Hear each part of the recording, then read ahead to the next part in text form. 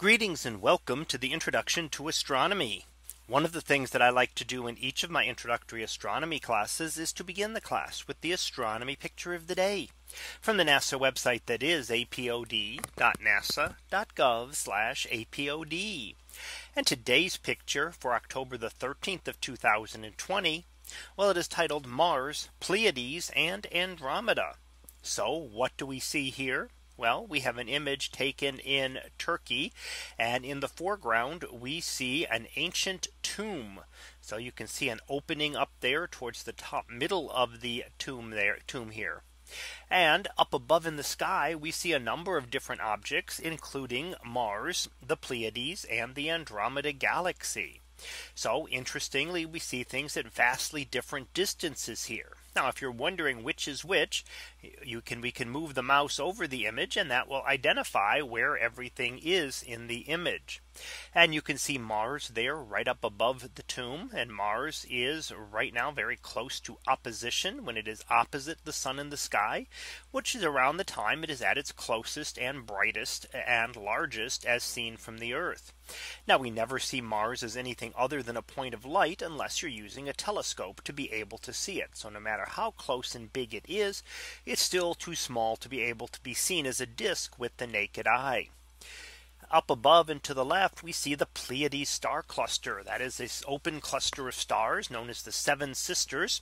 And it has a number of bright blue stars that are there. And then over on the right hand side, we see the Andromeda Galaxy, a much larger grouping of stars and much further away that we see. And while it may look comparable in size to the Pleiades, it is much larger because it is much further away. When we look at these objects, there's a big range in the distances, although you don't see that just by looking at them. Mars is relatively close to us, light only taking a few minutes to travel between Earth and Mars. When they're at opposition, takes only about 4 minutes for light to get from the Earth to Mars, or from Mars to the Earth.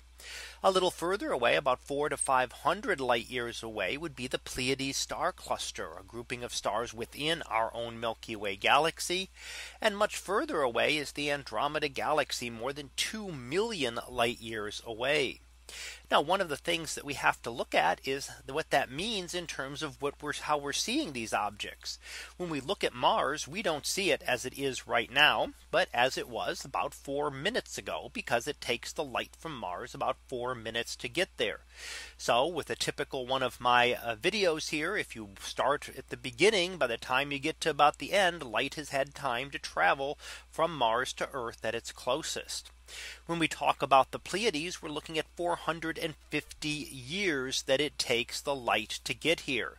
So light that we're receiving today actually left the Pleiades in 1570. Roughly, it has taken that, and it has taken that long. If we think about that, the light that we're seeing from the Pleiades today left there decades before Galileo first turned a telescope to the sky. And even more extreme is looking at the Andromeda Galaxy, which we see as it was about 2.5 million years ago. Now, because things astronomically don't change very quickly, we know that Mars is the same as it was 4 minutes ago. The Pleiades have not changed much in several hundred years. And even the Andromeda Galaxy has probably not changed much in the 2.5 million years it has taken the light to get there. But no matter what we look at, we always see things as they were, not as they currently are. So that was our picture of the day for October the 13th of 2020. It was titled Mars, Pleiades and Andromeda.